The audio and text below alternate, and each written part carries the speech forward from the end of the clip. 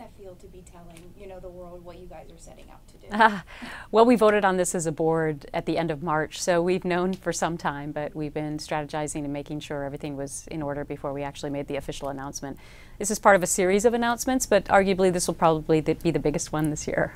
What has been the reaction so far in the last few hours? Well, I've been really busy doing interviews, but I think overwhelmingly the reaction on social media and otherwise has been really positive, especially from former candidates who've taken part in the Miss America program, who all had to put on swimsuits.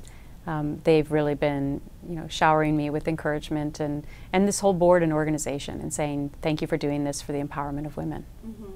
I like what you said earlier today, I think it was on GMA, where you talked about change can be difficult, yeah. but it's good. Can you just kind of elaborate on that and what you mean by that? Yeah, well, change is always tough.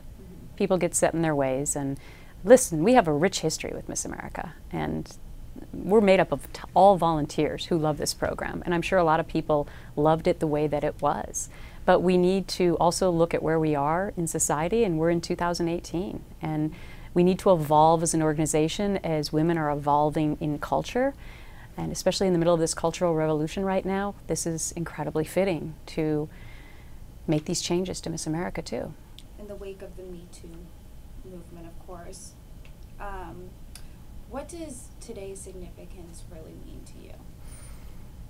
Well, it's ironic for me and surreal because as the person who arguably started this latest wave of the Me Too movement 2 years ago when I sued my boss at Fox News for sexual harassment, took a same amount of bravery and courage for our board to do what we did today with moving Miss America forward as well.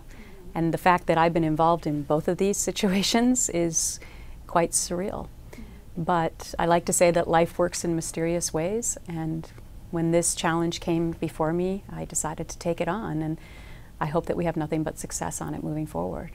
Is it emotional at all? It is. It's really emotional because, especially for me over the last 2 years, after I took that bold move, there would be no way of knowing how this was all going to play out, for my life or for anyone else's.